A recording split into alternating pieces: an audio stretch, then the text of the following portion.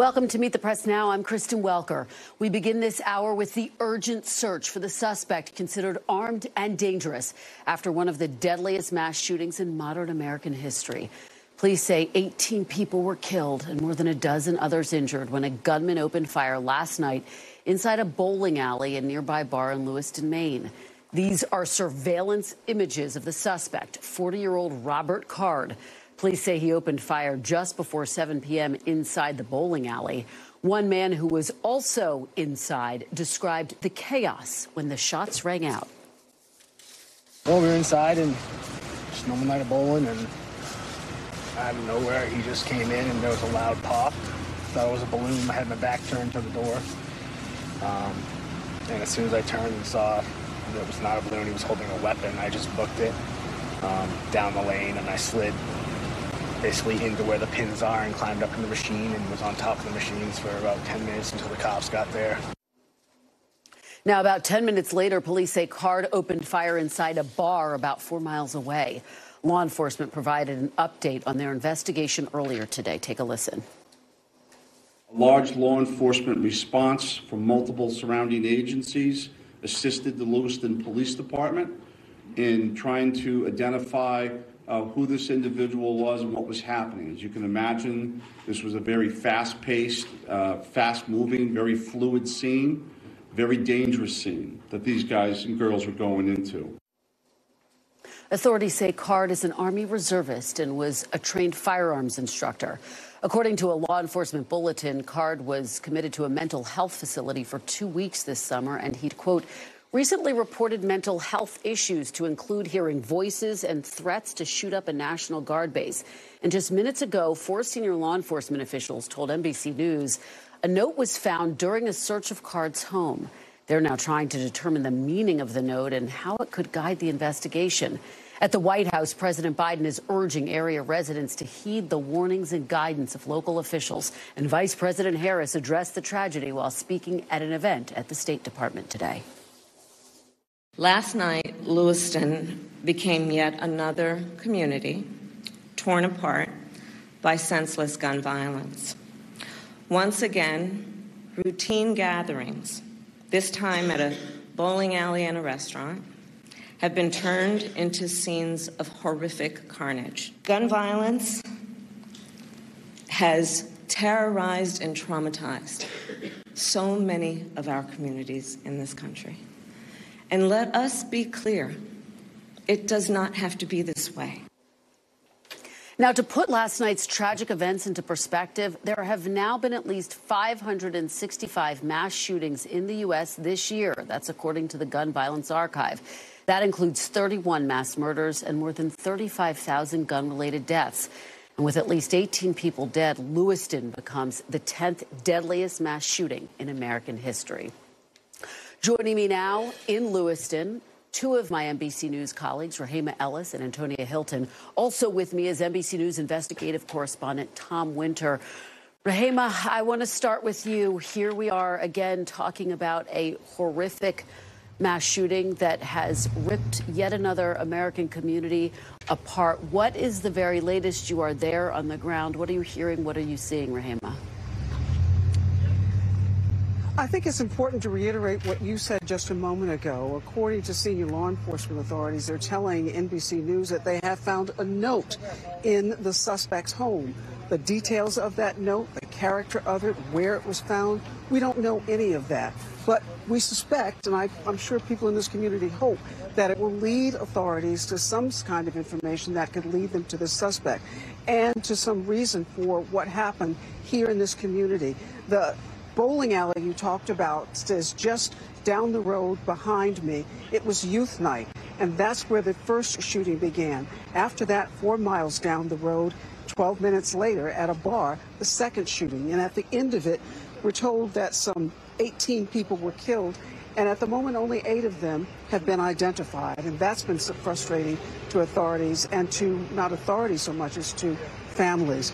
We should also mention to you that a shelter-in-place order was recently reissued in this community and for the neighboring county.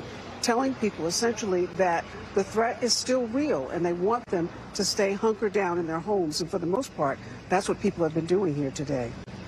Rahima, I want to follow up with you on that point. I mean, Maine is considered a safe state when you look at the crime statistics, when you look at the shootings year to year. And as you say, people are now sheltering in place. I have a friend who's there sheltering with her children close by. Talk about how that is impacting the people who live in the community there, Rahima. As you point out, Kristen, the history of this community, this state, is that in all of last year, they had 29 homicides, and just overnight, they had 18 people killed. It is devastating, as one resident here told me just a short while ago. Born, bred, and raised in this community, has seen tragedies in other parts of the country, and said quite graphically to me that he and his wife said to themselves, "We mourn for the people in other communities, and we are grateful that it couldn't happen here." Well, last night it happened here, and it happened in a devastating way that has shut this community down, that has put a pall of fear over places. And you can feel it. I felt it when I came into this community this morning, driving down the road, and the fast food stores are closed, the restaurants are closed, the schools are closed, the businesses are closed, because authorities are asking people the thing that they can do to stay safe is to shelter in place. Rahima Ellis, thank you for your incredible reporting, as always. I know it is just devastating to be there, to be talking to the victims, their family members, the people who are living through this. I want to turn to Antonia Hilton. Antonia, you are there outside of the hospital where some of the shooting victims were taken. What do you know at this hour about their conditions? Well, Kristen, we know that there are 3 people still in critical condition in the central medical facility behind me here. And I actually got to talk to one resident who came by just a few hours ago, who described being here last night, watching people essentially pouring into the emergency room behind me here, seeing what she described as a mix of young people and adults. Although authorities haven't yet confirmed the number of minors who have been affected, community members say they know that minors were affected, in part because they know that it was youth night at the bowling alley. And, you know, this is a tight-knit community. People really know each other here. They hang out at these locations. They went to high school here, then they came back here, and they raised their own families here. And so they know the victims, and that is excruciating, and it is devastating on its own. But then when you add the fact that everyone is sheltering, I mean, you won't be able to see it behind me here, but around the perimeter of the hospital, there are officers with long guns, and they say they're here so long as the shelter-in-place order is here. And that's because this is an active threat. So the fact that they can't even, have the peace of mind that this person has been apprehended, that they understand, a bit of motive, none of that has quite come in clear terms yet. There is that active fear. People have described turning their lights off last night because they didn't want someone traveling in the woods to see their home and make it a target. They locked up their barns. They locked up their cars. They're still doing that right now as we head back into the evening. And so there is that palpable fear here. And everyone that I talked to has sort of been in a state of shock. One woman told me that, this just isn't the kind of thing that happens here in this town. And so that's the kind of, I guess, the sort of psychological aspect of all of this that has been so incredibly painful. But, when you know that there are 10 people who haven't even yet been identified, in part because of the horrors that automatic weapons like this, it unleashes on its victims, it means that there are at minimum 10 families waiting for, the worst news possible. And so everyone's kind of hanging, they're on edge, they're in limbo until we hear more from authorities, Kristen. It is just heart-wrenching to think about, Antonia, and you report on it so well and so thoroughly, and I want to ask you and Rahima to please be safe as you continue your incredible reporting there on the ground. Thank you so much. Tom, I want to turn to you, and we started this segment talking about the note that was found at the suspect's home.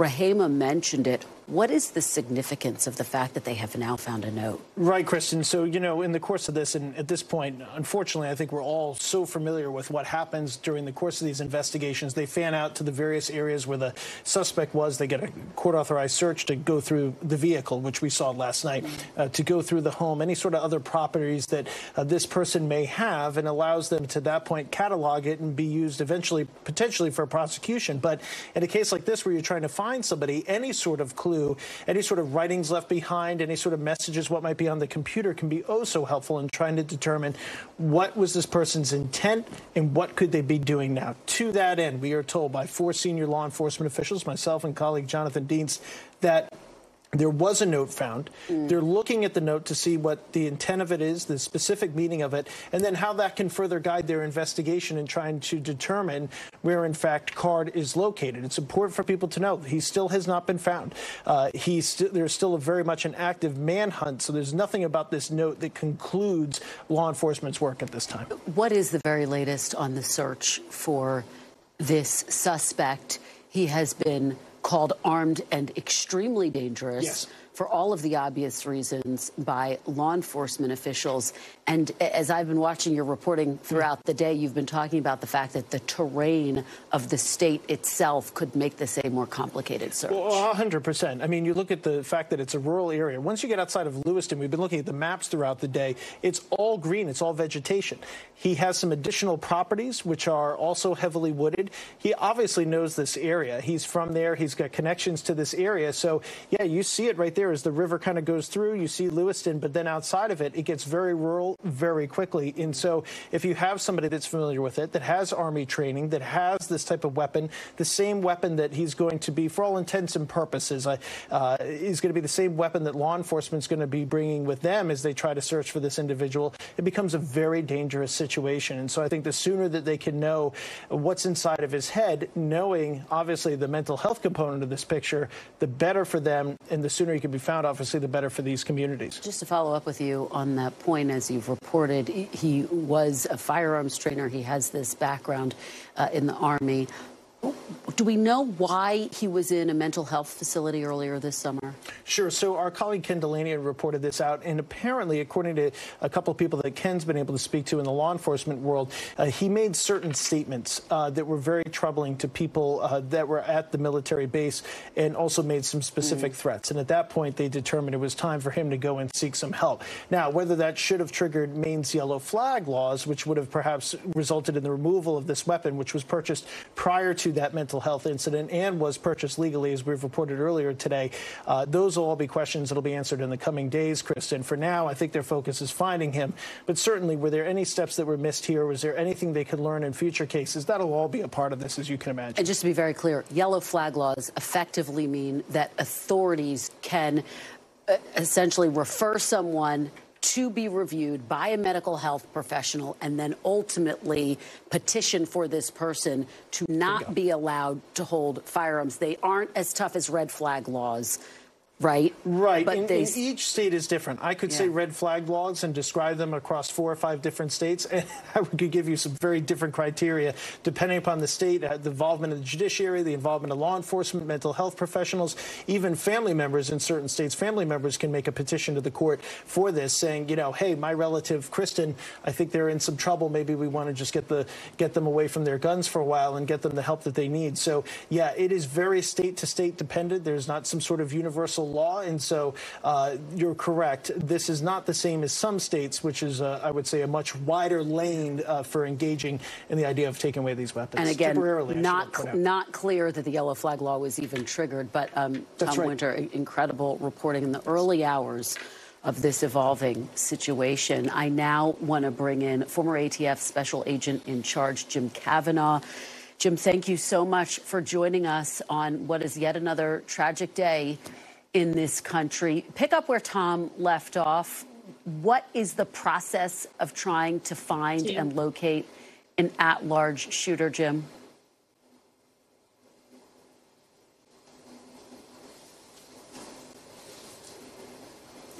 Search of wooded areas because are you there? Yes, we hear you now, Jim. Yes, we hear you now. Take it away. It's very challenging because they have to do a search of wooded areas where he might be on foot, and they also have to, consider that he might have fled the area in a vehicle or an accomplice or on a boat even. He left his car at a dock. So there's a lot of ways he could have egressed the area. The finding of the note is significant. It may be a suicide note. I mean, often that is what happens in these cases. That's possible. Or it could at least tell us who he is angry at, who he hates or who he wants to kill. And that may give some leads to the commanders to, maybe we ought to be looking over here or looking over there. So it's going to be important because it's going to be a picture of his mind. And, the other thing is, was the note left with the intention for law enforcement officers to find it or not? So all these things will play into it. And the behavioral analysis section from FBI, which also has ATF agents in it, they'll look at that and they'll advise the commanders and say, it could be this, it could be that, consider this, consider that. So they can widen their search. I mean, if they have 350 officers and agents up there, they can make unique teams to go to certain places depending on where things may be happening. So that's a significant development. Otherwise, it's, he could be dead. I mean, he could have killed himself already, and they just haven't found his body. I mean, that's clearly happens in, 35% of these cases, maybe 40%. And if it's a suicide note, I mean, that could very well have already happened. But you can't rely on that, Kristen. If you're a commander, you've got to play it like he's going to come out of the woods and he's going to start shooting, and he's going to take off, attack some innocent people, and that's the only real play you can have. You can't have another play than that. Well, so you got to work that until you. Yeah. Yeah, Jim, follow up on that point. Just how dangerous is this search for law enforcement officials, given that if he is still alive? It's very dangerous because you see the rifle. He's configured it with a scope. And so what he can is he can fire a long distance. He's a firearms instructor, so he's trained. So he can barricade in the woods or in a cabin or even if he stopped in a vehicle. And with that scope, I mean, he can take a long shot and kill an agent or a trooper. Very, very dangerous. Now, when he went in, some people want to call that rifle a sniper rifle. But when he went into the bowling alley and when he went in to shoot the people in the bar, he was not using that rifle as a sniper rifle because he was in proximity to the victims. He was close in the bowling alley, close in the bar. And he was shooting, he didn't need to have a sniper rifle to do that. He was using that as an assault weapon. Now, if he's out in the rural area, he can use that same configuration because he's got this collapsible stock. He has the optics on the top. He's, obviously trained and experienced firearms instructor, and he can use that rifle as a sniper rifle. So it can work both ways for him. He's a very deadly guy, a very deadly guy. I want to flag this update, Jim, which is that Senator Susan Collins, Representative Jared Golden, the Lewiston City Council, and police officials will hold a 5:30 p.m. Eastern press conference at the Lewiston City Hall. We will, of course, be tracking that and bring our viewers any developments as we get them. Talk a little bit about if this suspect is still alive. What is his mindset right now, Jim? I've heard you throughout the day talk about the fact that if he's still alive, he could potentially be feeling emboldened in this moment. What's the significance there? Yeah, no, it's right, Kristen. I think that if he is alive, and that's the question, because he could have killed himself already, but if he's alive, I think he's feeling very powerful now. I mean, he had two different locations where he, wreaked havoc on this town. He killed all those young people at the bowling alley. He went to the bar. I mean, he has been the Punisher in his mind, the killer, the mass killer. And he's got this rifle, which he is very in tune with. You can see by him carrying it. And now that we found out he's a firearms instructor, it's like his right arm. I think there's a chance this guy is very, very emboldened by all this and maybe really wanting, to strike again, to get more victims. We saw some reporting that he might be have been a militiaman or associated with right-wing militias, and that may come out on the note that was found in the house. There may come out, some talk about how he hates the government, or, how he hates state troopers, or whatever fantasy he's got. Mm-hmm. But that's always helpful, though, because if you get him barricaded somewhere, the negotiators need all that information to try to talk to him. And even a mass killer can be negotiated with. Everybody in the world can be negotiated with. You never say that you can't. So you always can try. And so you need that information. It's just the agony of the people in Maine comes right through on the witness interviews, Kristen. I mean, you can see it. You could see it in the press conference of the commanders. You could feel it. I mean, the pressure in that room, you could feel it. They are under the pressure to find this guy so he doesn't strike again, because if he does come out of a hole, we know how deadly he is. And, before anybody can even respond to the shooting, he's already, wreaked mass havoc. So we need a tip. We need a sighting, or we need some report to get him corralled. Well, Jim Kavanaugh, I think you used the right word, agony. Lewiston is in agony. The state of Maine is in agony. And frankly, the country is in agony today with yet another mass shooting that has claimed far too many lives. Thank you so much for your critical insights, Jim. We really appreciate it. I am joined now by Cedric Alexander, NBC News senior law enforcement analyst and former public safety director of DeKalb County, Georgia. Thank you so much for joining me, Cedric. I really appreciate it. Would you take us inside this manhunt? You just heard Jim describe the urgency, the agony, the necessity of finding this person, whether he is alive or dead, so that this community can at least get back to going outside and not being in a state of lockdown. Well, one of the challenges in this particular case, we're going into the 24th hour since this horrific tragedy took place. And as time ticks on, and we don't have a whole lot of information that's being reported publicly, it will certainly over time, the community will continue to be sad. They're going to become more angry, more frustrated. The longer people feel that they have to stay locked down at home and do some other things that is not typical in their lifestyle, even under these conditions. I think what is going to be incredibly important here going forward, and certainly being sensitive to law enforcement and what they have to contend with this threat. And also, as far as we know, not knowing where he is. But I think it becomes important that the sharing of information, maybe every few hours, might be helpful.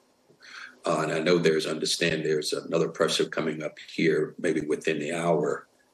Those pressures are hugely important when people in that community and across the country are able to hear some type of updates, even if it's not anything of any real significance. Because Absolutely. a lot of emotions and feelings are certainly involved. You also have to remember this real quickly, is that the people who have been killed and injured in that community, yes, that is hugely impactful to the Lewiston, Maine community, but also those that are deceased, those that have been injured, and those that live in that community under stress right now also have extended family and friends across this country that this is impacting, and it's impacting the nation at large. So the sooner this subject is brought into custody, the better. But I am confident they are going to find him, either dead or alive. But I am confident they're going to find him, and we'll see as we get ready to roll into the second night of this. I hope you are right, and I hope that happens soon. Cedric, reflect, if you will, on the fact that there are two things happening at once. There is this search, but also an investigation to try to figure out what prompted this, who this person is, why this person would have taken so many lives. Is there any concern about this urgent manhunt impacting or hindering the investigation? Well, there certainly is an urgency to bring this subject into custody, but I also have to be mindful of the fact we don't know what information local, state, and federal law enforcement may be working with that they just cannot reveal to the public because it would impede this investigation. So we need to be respectful and patient to that. However, does it impact the community? Yes. Does it impact the officers? Yes. Is it impacting this country? Because people across the country are watching this on the edge of their seats, knowing that there is a killer that is running loose, possibly in and around Maine and or some part of that country, or may have escaped to any part of the country at this point. But I think as we go into the evening, and certainly I'm looking forward to this presser here within the hour, that may shed some new light as to what is going on, and maybe also even share with the community identities of those that have so tragically lost their lives. Yeah, we have to remember to keep the focus on those who have lost their lives. You're absolutely right about that, Cedric. We're learning that the press conference was just pushed back by a half an hour until 6 p.m. Eastern. And again, we will, of course, bring that to our viewers. I want to talk to you, Cedric, about the residents who are in lockdown right now. What are they going through, and what are local law enforcement officials challenged with in terms of making sure that people actually heed these warnings? Well, I'm going to change hats here for a moment, being a former clinical psychologist, and just think about this from the psychological impact, the emotional impact that community must be experiencing at this point. And when you have that type of number of people killed in a community in 2 different locations, you have that number of people injured in that location of 35 square miles, a community that's only about 37,000 people. You can imagine that many of those people probably have 1 or 2 degrees of separation from knowing each other or related to each other, either as friends or family members that know others, etc.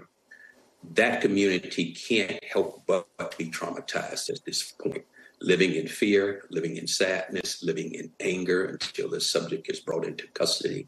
And then you look at your first responders who had to respond to those tragic scenes, police officers, firefighters, medical personnel, civilian personnel who are going to do the forensics work.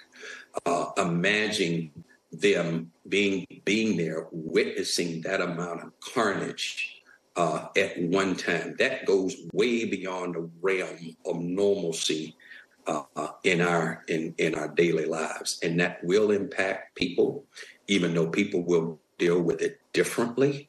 But it is a huge impact upon that community in a way that I truly hope that there are mental health professionals who are headed into that community to provide support to police, to medical personnel, and people who live in that community, and certainly those who may be family members or close friends of those who were killed or injured. That is hugely important. We're not talking about that here, but it's something we have to keep at the forefront of that, because that community has to be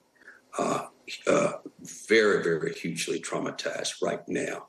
And there's going to be a continued wide range of emotions until this subject is brought into custody and even beyond that. Cedric Alexander, I think you're absolutely right about that. And that is why there is this ongoing urgent effort, the entire country hoping that he is brought into custody in short order. Thank you so much. I'm joined now by the former mayor of Lewiston, now a state representative for the Lewiston area, Kristen Cloutier. Thank you so much, State Representative. My condolences to you for the lives lost in your community and to all of those impacted. Thanks, Kristen. Thanks for having me. Well, thank you for joining us. Can you just start, Representative, by telling us what you're hearing from your constituents in the Lewiston community in the wake of this horrific shooting? How are they holding up? I think well, considering the circumstances. I think everyone is sort of caught between feeling a little bit numb and then sort of feeling a rush of emotion all at the same time. And I think we're really just trying to make sense of something that actually doesn't make sense. It does not make sense at all. In terms of the response from the state and local officials, what has your reaction been? Do you feel as though they are keeping the community updated on this urgent search that is underway? And are people heeding the warnings to stay inside? It is eerily quiet on the streets of Lewiston today. So, yes, I do believe folks are heeding those warnings. I think local and state elected officials have really come together to provide support to our constituents and to do the best we can to listen to how they're feeling, to validate those feelings, and to make sure that we're responding in the most appropriate way. I think it's difficult for our law enforcement professionals because they're caught between really wanting to share all of the information that they have and navigating an ongoing search for the person of interest. So I think we're all doing the best that we can under the circumstances and are really trying to navigate this as a community. I was listening to the governor earlier today. She was understandably emotional as she spoke, and she talked about the fact that this shooting has hit at the heart of Lewiston. And she said, but we will heal. Talk about the community of Lewiston, the people of Maine, the strength with which you are all approaching what the governor described as an incredibly dark period. Yeah, so I grew up in Lewiston. I was raised here. I'm raising my daughter here. Lewiston is what I like to call a gritty city. So it's a lot of blue collar workers. We have Bates College in town, but it's certainly not a college town. The thing about Lewiston that is so endearing to me, and the reason why I choose to live here, is that we really do come together as a community in times of crisis, and we support each other, and we care about our neighbors, and we take care of each other. And that is the best kind of community to be in when crisis strikes. And we are also a community that builds each other up and that figures out ways to get through crisis together. And we will certainly do that. But I do think it's really important for us to take the time to grieve and to mourn and to be together and to sort of feel everything that we need to feel as members of this community facing such a tragedy. Well, it is still the early hours of this investigation, but by all accounts and based on our reporting, this is someone who had a background in the military, but also had a background in terms of having mental health challenges. What do you make of what we know so far about the suspect and the fact that a note was found? Because it's an ongoing investigation, I'm trying really not to speculate about the person of interest or the circumstances by which this happened. There's been so much information from various news sources and from social media that it's really hard to differentiate as somebody in the middle of it.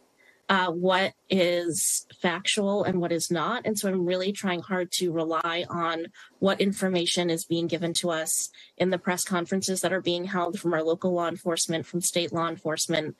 And so I'm not sure that I can actually speculate on the person of interest or what their motivations may or may not have been.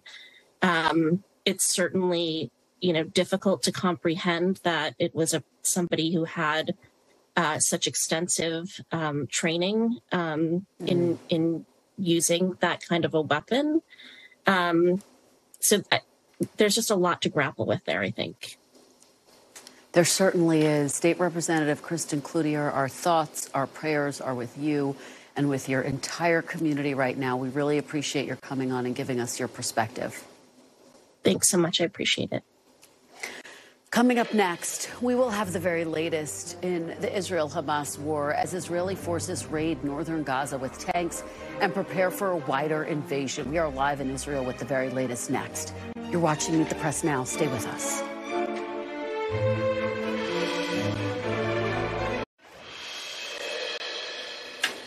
Welcome back. We turn now to the ongoing Israel-Hamas war.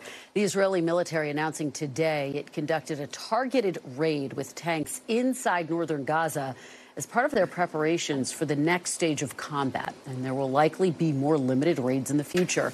Today's raid marks the second time Israel conducted a limited raid in Gaza. About 2 weeks ago, Israel said it conducted localized raids to gather evidence to assist their efforts to locate hostages. A ground invasion into Gaza has been widely expected now for days. And yesterday, during an address to the nation, Prime Minister Netanyahu confirmed Israel is still planning to launch a ground offensive, but would not indicate when it would begin. Meanwhile, inside Gaza, aid groups continue to sound the alarm about dwindling resources. The UN saying today if fuel does not arrive imminently, it will need to wind down their humanitarian operations in Gaza. Joining me now is Hala Garani in Tel Aviv, Israel, and former NBC News Tel Aviv bureau chief Martin Fletcher joins me on set. Hala, I want to start with you. Can you tell us what more you know about this targeted raid by the IDF? What was the goal? What has the impact been so far? So it was a shallow incursion, but it was the biggest one yet since October 7th. We understand that this was an operation that was designed, this is according to the Israeli military, to be a part of the preparations for the next stage. Now, for the last several weeks, of course, we've all been waiting for that promised ground offensive. We understand that this was targeting anti-tank missile launch sites, and you're seeing there a handout by the Israeli military showing this overnight incursion. This all laying the groundwork, the Israeli military is telling us, for that next stage of the military offensive. The IDF has been relentlessly bombing from the air, as we've been reporting for the now last 3 weeks, telling journalists and announcing publicly that this is to target Hamas sites to weaken its fighting position inside of Gaza in anticipation of that ground incursion. So this is what we know so far about this limited, pretty shallow, about half a mile, we understand, incursion into the Gaza Strip. And Hala, obviously, the other focus has been on the humanitarian crisis inside of Gaza. We know that some aid has gotten in. It has been described to me a drop in what is needed. What is the very latest there, and how much concern is there that a potential ground invasion could impact or worsen the humanitarian crisis? Well, I'm looking down because I want to get the numbers exactly right for you. 12 trucks crossed into Gaza today. That brings the total number of vehicles that have crossed into the Gaza Strip to 74 since October 7th.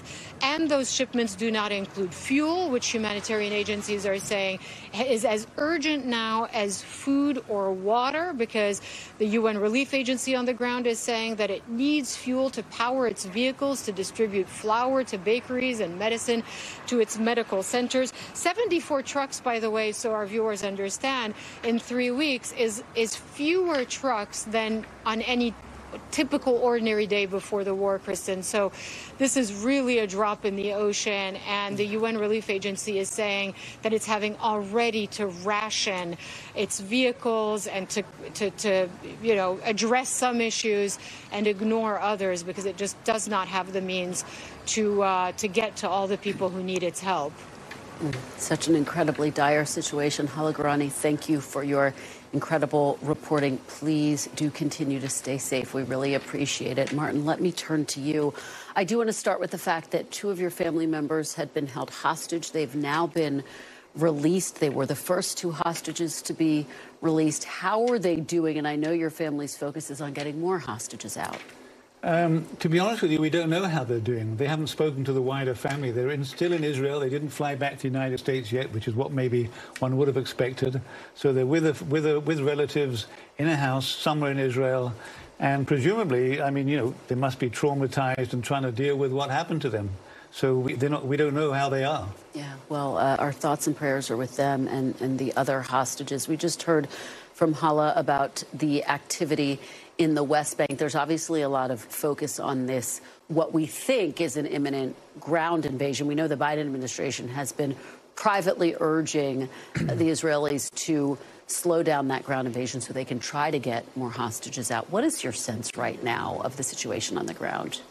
Well, as Ali said, it was they only went in a very small area, and they did that on the western side, going down the beach. They didn't go far at all. So I don't know, gathering, I'm not sure how much intelligence you can really gather. I think it was more probably of an expression of what we're going to do, a warning, if you like. I don't know what the facts, obviously, but they didn't do much. They didn't stay long, and they didn't go far.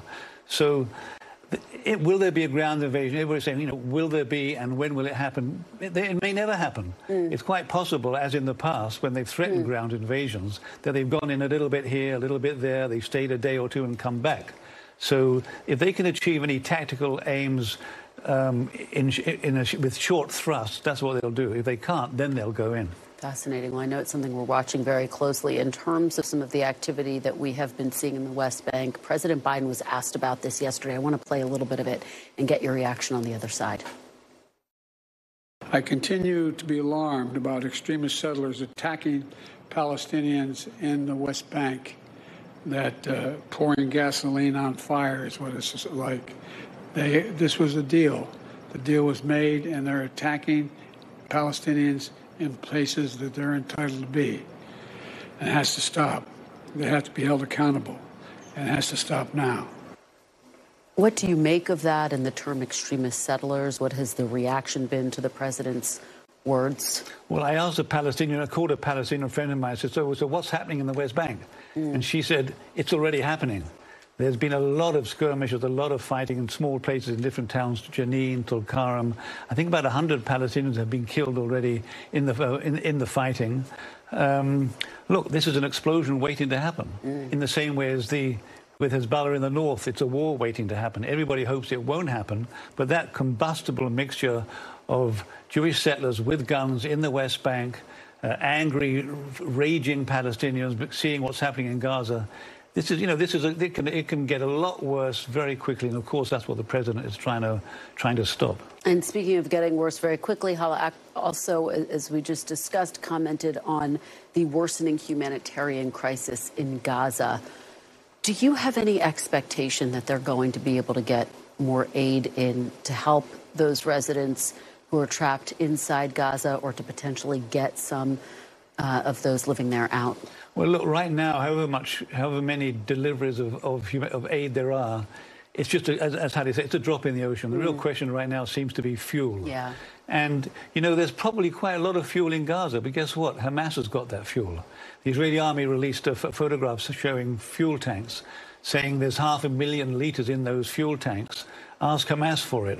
And so Hamas definitely has been preparing for the war, collecting medicines for their fighters, fuel. So there's obviously not enough to help all the people, but there is some there. So and the other thing about where will the people go, the other question becomes, you know, when they left the south, the north, they went south, and we were all reporting, where will they go? Well, Egypt potentially could simply open the gate and they could get out.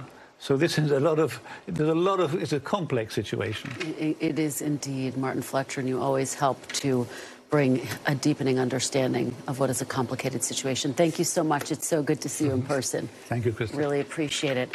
Coming up next, even after being released, 2 of the hostages freed from Hamas last week, as we just said, are still living a nightmare as more of their family members are still being held by Hamas. Another family member of those hostages joins me next.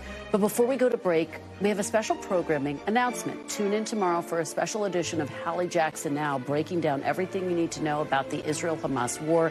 That airs tomorrow night at 11 p.m. Eastern, right here on NBC News Now. We'll be right back with more. Stay with us.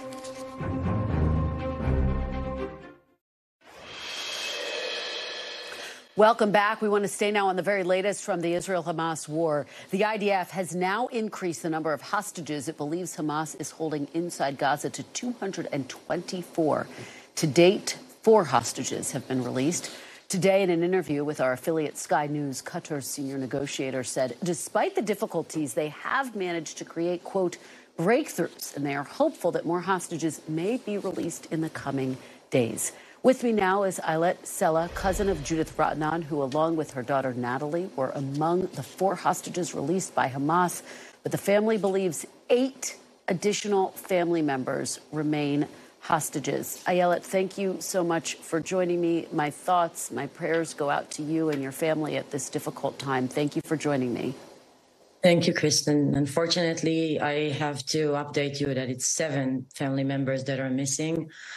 We're going tomorrow morning to the funeral of Lilach Kipnis, who was confirmed murdered a couple of days ago.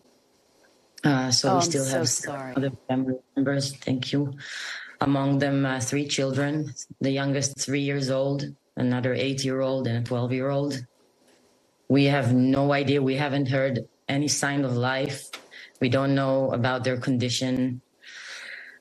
And we're really, really desperate to know that they're okay and that everyone in power is doing whatever they can to bring them back.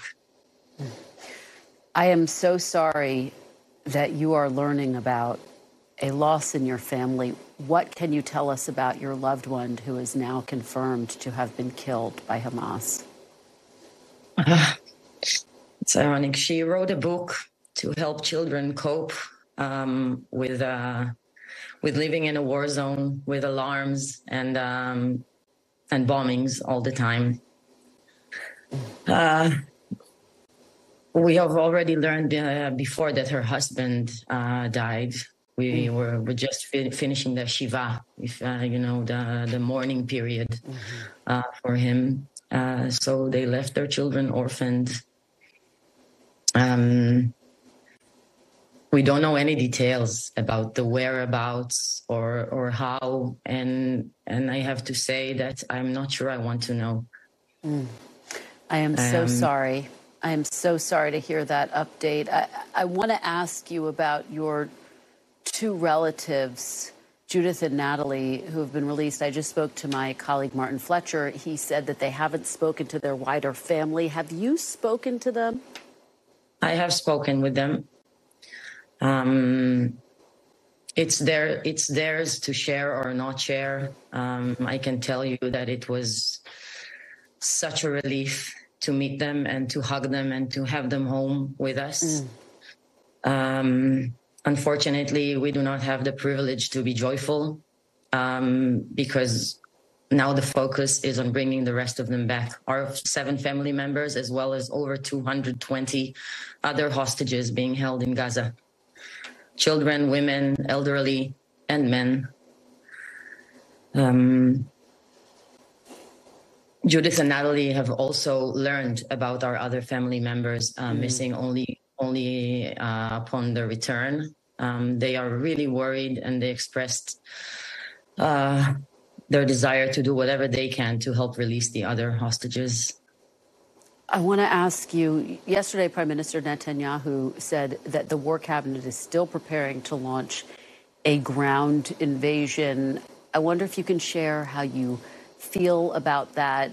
Are you concerned that that may make it more difficult to see your 7 remaining family members who are being held released, or do you think that that is the right course?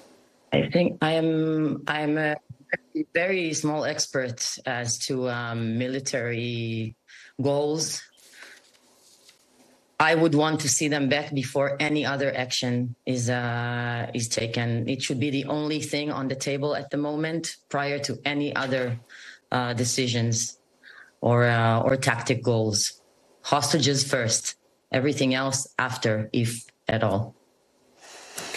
Well, I will leave it with that incredibly powerful answer. And again, please know that our thoughts are with you and your entire family right now.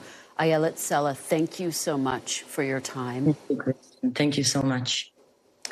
And coming up after the break, President Biden reacts to last night's shooting in Maine amid a frantic day of headlines for the administration. We are live at the White House with the very latest. You're watching Meet the Press now.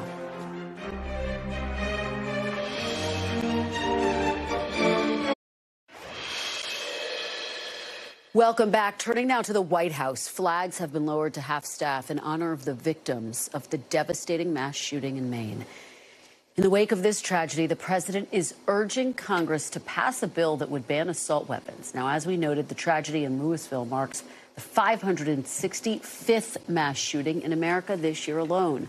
Alongside these grim numbers, however, some more hopeful news for the White House, including a better-than-expected economic report and a breakthrough in talks between striking auto workers and Ford, resulting in a tentative agreement.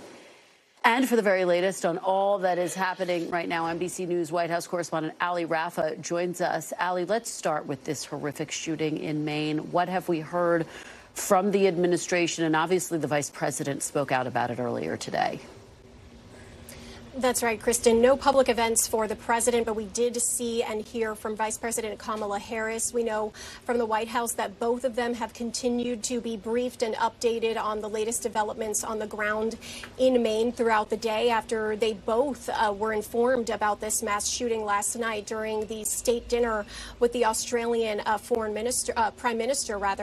And in a statement this morning, the president pledged his full support for the Lewiston community as long as they needed the full support of the federal government. He said he has spoken with Maine's leadership, with Maine's governor, 2 senators, with the congressman that represents this district. And as you mentioned, Kristen, he, as we hear him do in so many of the aftermaths of these mass shootings, he called for more to be done. He said even after the Bipartisan Safer Communities Act that passed in June of 2022, even after the executive actions he's taken to essentially make sure that all of the provisions in that piece of legislation are working at full capacity, and even after the creation of the first ever White House Office of Gun Violence Prevention, he says there is still so much needed to be done. And in a statement he issued this morning, he called on Republicans to work with him to be able to pass those red flag laws, more background checks, that assault weapons ban, a ban of those large capacity magazines. Despite poll after poll showing, Kristen, that the majority of Americans are in favor of stricter gun control laws, the reality check on the ground is with the current makeup of Congress, it is very, very unlikely that we could see this before potentially the 2024 election. So the president knows that as of right now, really all he can do is continue to keep this front and center in the American public's mind and hope that it is a motivating factor in 2024. Despite that, we did see Press Secretary Karine Jean-Pierre challenge Republicans during today's press briefing. She said that she challenged newly elected Speaker of the House, Mike Johnson, to work to find common ground on more gun legislation. And we know that the newly elected Speaker, his first full day of work as Speaker of the House, he was here at the White House today. He met with President Biden. He and Hakeem Jeffries were both here, and after they met with the president, they also had a classified briefing with leaders on the Foreign Affairs, Appropriations, and Intelligence committees on that $105 billion supplemental funding request. Of course, we know that was supposed to go to Ukraine, to Israel, to Taiwan's defenses, as well as the U.S.-Mexico border. The White House hoping to get a kickstart on that piece of legislation, Kristen. All right, Ali Rafa covering all of the angles for us from the White House. Ali, thank you so much. Really appreciate it. And thank you for being with us this hour. I'm back tomorrow with more Meet the Press Now. NBC News Now coverage continues with Tom Costello in for Hallie Jackson right now. Thanks for watching. Stay updated about breaking news and top stories on the NBC News app or follow us on social media.